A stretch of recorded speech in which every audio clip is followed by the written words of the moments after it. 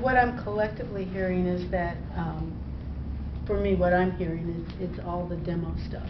It's the stuff that may be a water issue with water, stormwater runoff, and that's where they still believe that might be an issue. If it's ground, it could be an air issue.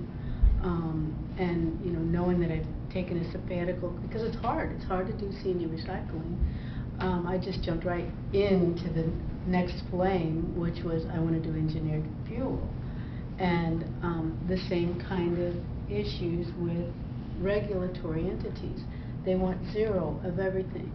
Zero lead. Lead's on anything, maybe some of the China stuff, some of the mastics that we still do, everything. It still has some potential.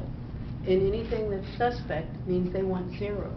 And zero is impossible. If you go outside and let your children play in Missouri soil, it has lead in it. So we need to ease up and be realistic, and again, I'm still in those same battles that, what's realistic, what's really harmful, and what's the benefit if we quit sticking on the laws, the archaic laws that need to be, revised just a bit.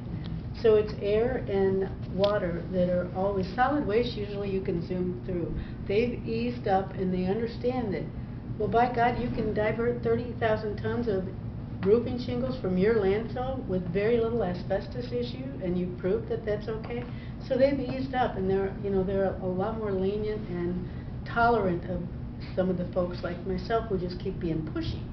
But air and water is still, they're still very concerned with that one tiny particle that may put us all under.